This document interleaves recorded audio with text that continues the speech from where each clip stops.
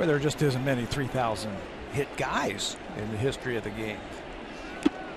Bautista gets hit by the pitch, and he has to go to first, and maybe here we go again. Now Matt Wieters steps up in front of Bautista, and C.B. Buckner warns both teams immediately. Obviously, there's a history between these two teams, and Buckner and Bautista now having a discussion, and here comes John Gibbons. Of course, Mike Wright wasn't even involved with the team when these two teams had their problems early in the season. And now Gibbons gets tossed. C.B. Buckner threw him out. And from where I am sitting, John Gibbons is an innocent bystander right here. His guy gets hit, thrown out again. He wants to have an explanation.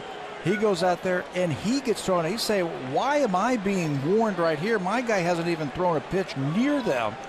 Their guy hits my guy. Why am I getting warned?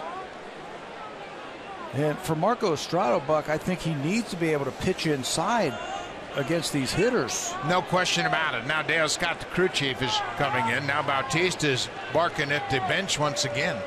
I thought we were past this, but of course Bautista, he's got to stand up for himself. He gets hit on the first at bat. And Adam Jones is thinking, oh man, here we go again. And Jones was in the middle of it with Bautista on April 21st when Bautista was thrown at. And then they got into it, barking from the dugout. Delman Young then at the plate. Bautista tried to throw him out at first, and things got really sideways. Umpires get warnings on days like today, don't they? Heads up. Heads up. Something might be happening, and I think that's why you saw the quick warning from C.B. Buckner. I think you saw the quick hook also. Well, it all goes back to this. This is back in April. This is young pitcher Garcia throws behind Bautista. This is about the third time that Jose been thrown at.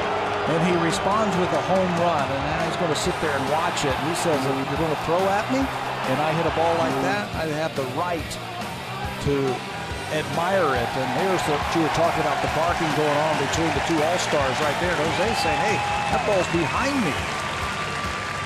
And I'll tell you what, I thought it was over. It was almost 2 months ago. Yeah.